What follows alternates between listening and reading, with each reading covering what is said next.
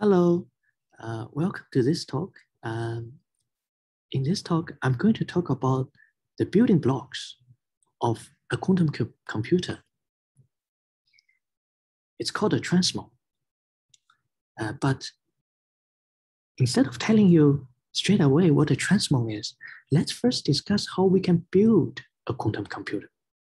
And I hope that in the end, we will review what a Transmon, the building block of a quantum computer, really is. To build a quantum computer, let's take inspiration from our own normal computer. For example, I'm sitting right in front of one. How does it work? How does it perform all those computations and store memories? Well, it turns out it has a lot of bits which can either take the state of 1 or 0.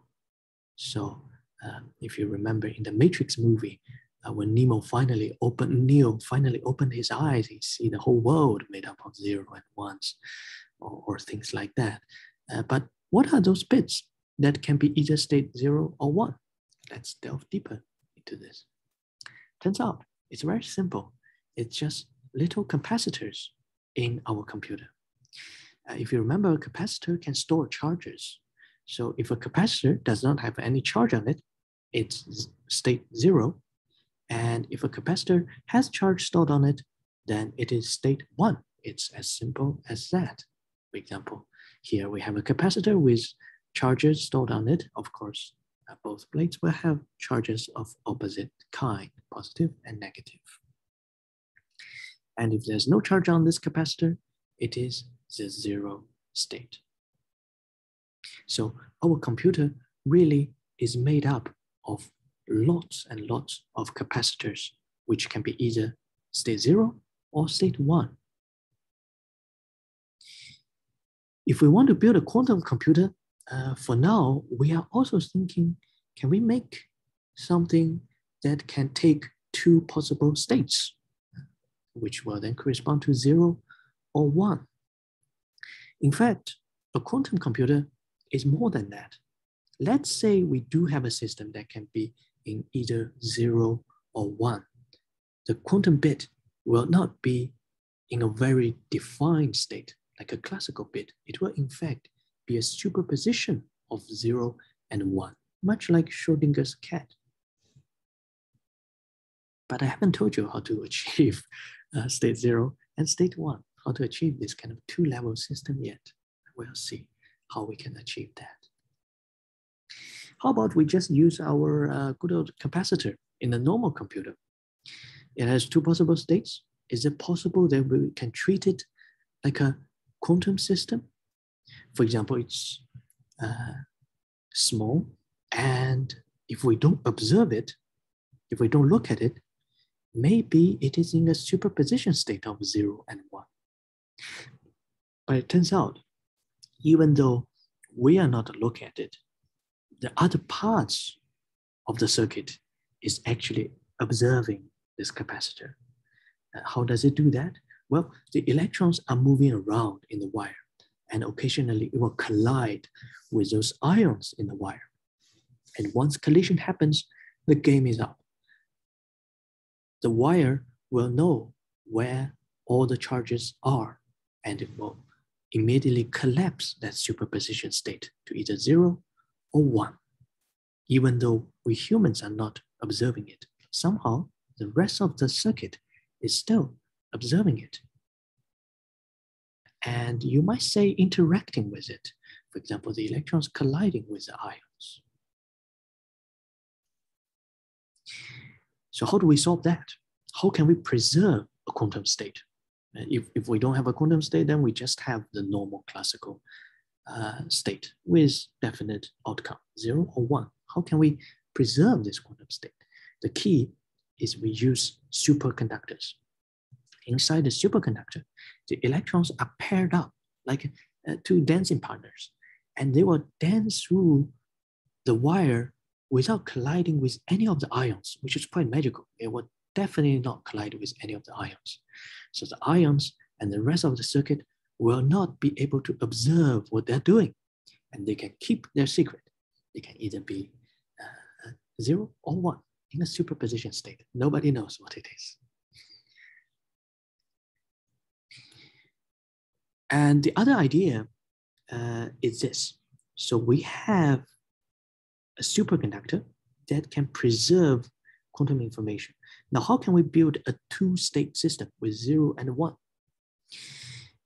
People came up with this peculiar idea. Maybe we can use an LC circuit. You can see this LC circuit is an oscillator. It's, the spiral part is an inductor. The plates are capacitors. And the energy oscillates between the inductor and the capacitor. It can have certain frequencies. So for example, if we shine a light on it, we can excite this oscillator to another level of energy. And maybe with all these different energy levels, we can produce a two-level system out of this circuit. But there's a problem. If we do the quantum mechanical analysis of this circuit and solve the Schrodinger equation for this circuit, we find that the energy levels for this oscillator, they are all equally spaced out. All those horizontal lines in this picture correspond to the possible energy levels. They're all equally spaced out. What does this mean?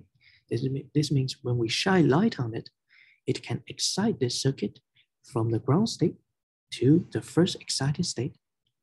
But there's nothing stopping it from getting further excited to the next level, because it just requires the same amount of energy to jump to the second level, and indeed the third level and fourth level, and so on. So this will not be a two-level system. Once we shine light on it, this circuit could be in a ground state, first excited state, second excited state, third excited state, and so forth. This is not a two-level system, so no good. And somebody proposed, how about we replace the inductor with a thing called Joseph's injunction? It's a very cool name, so why not we try something cool? And a Joseph's injunction is like an inductor, but it has a big difference. We're going to talk about it. What is a Joseph's injunction? Well, it is made up of two superconducting materials, sandwiching an insulator. For example, in the right bottom picture, we have niobium, which is a superconducting material, and we see two islands of them, and they are separated by some insulators. And the electrons are paired up in those niobium islands. They can move around freely, but they can also jump across to the other island. That's called quantum tunneling. So there's current flowing between these two niobium islands. This junction basically permits some flow of pairs of electrons. But the big difference is the energy diagram for the Joseph's injunction. It's different from the normal inductor. Well, it doesn't look like much. This is the energy levels for this Joseph's junction and capacitor system. And we can see that, well, it does look like the energy levels are not equally spaced now. It's not too obvious, but it is the case.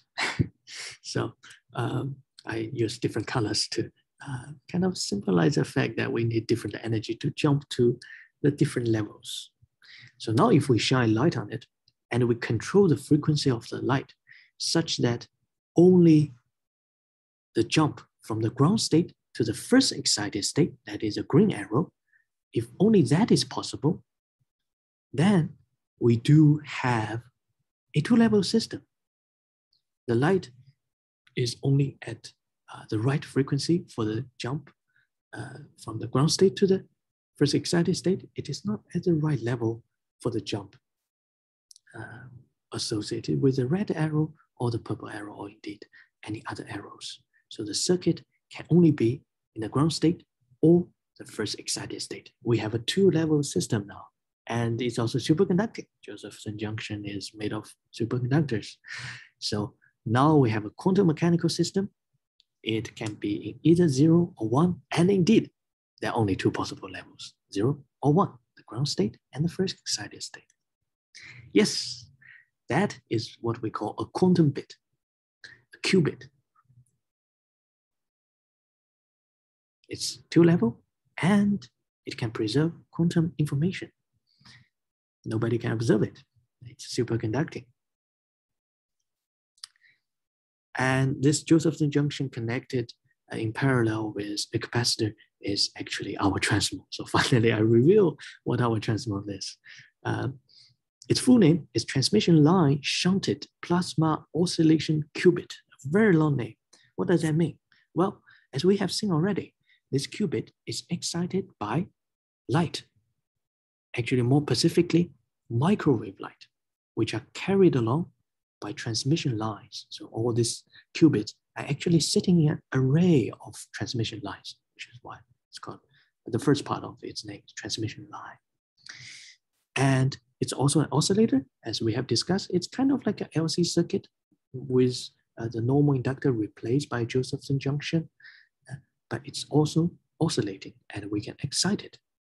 And given the right energy of the microwave, we can only excite the first excited state.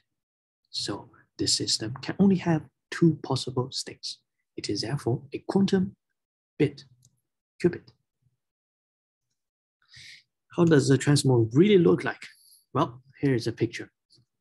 In the little blue box, you can see a zoomed in view of the Joseph's injunction. It's right in the middle. And all those teeth-like things around it, that's actually the capacitor. Turns out we really need a big capacitor to make this element work well. And the way to, we can either have a really big capacitor or we can kind of make this kind of teeth-like structure to increase the capacitance. So this is what it looks like in real life. The IBM quantum computer is based on this Transmon technology. It might be that in the future we have different systems based on different physics. For example, the spin of electron, it can also take two possible states, up and down. So we will see how the technology will develop. But hopefully this talk gives you an idea what we need to build a quantum computer. We need a quantum system that preserves its information. It's not disturbed by other observers. And it has to have two levels. Then we have what we call a qubit, the building block of a quantum computer. Thank you for listening.